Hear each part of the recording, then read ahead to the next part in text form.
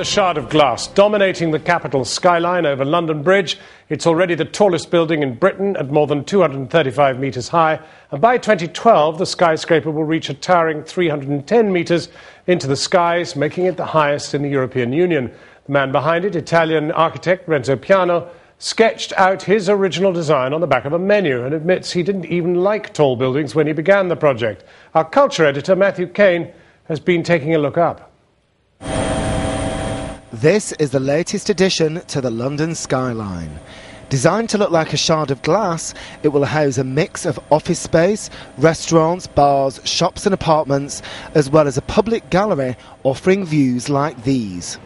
Although it won't be finished until 2012, this week the shard reached 244 metres high, officially becoming Britain's tallest building.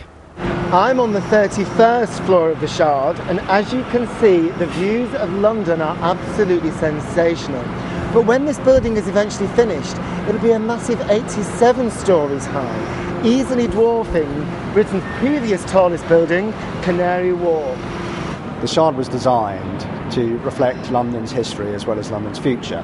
It's London, and this location in particular, on the bank of the River Thames, and the historic references to London, a city of masts and spires, built on trade and international commerce. At the same time, it's a very contemporary building and reflects London as a creative capital, if you like.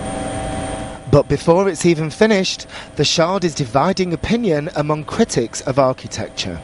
I think out of all the skyscrapers that are now coming up in central London, this is the most elegant and the most impressive, and probably the one that will gain London's affection in the way that the Gherkin has. I think it's just too big, and I think I worry about it in terms of what it does to everything and everything else around it. I think there is a sense that London's history here is being changed, and changed irrevocably. Love it or loathe it, the shard has a greater significance than mere aesthetics.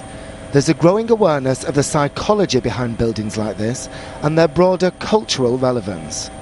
Only cities, I think, with a sense of a sort of self-doubt, really, identity crisis type cities that have to feel that they have to put up these kind of high-rise buildings to give themselves a new identity. In fact, in the case of London, it had a very good identity before. I'm broadly in favour of this building. I think what we've got to worry about, and I certainly worry about, is what it brings in its wake. In other words, when you get one tall building, we see this all over London, you start to get second-rate tall buildings clustering around it. We see that happening in the City of London, and there's already plans being approved for one or two rather lesser tall buildings around that one over there. So I think that if you're not careful, you lose that landmark characteristic, and you start to get just another jungle of buildings which could be anywhere. And this is what London's latest landmark will look like when it's finished. When it was first designed, it was intended to be the tallest building in Europe, but already it's been overtaken by the 380-metre Mercury City Tower in Moscow. It seems that the worldwide obsession with taller and taller buildings isn't going to end just yet.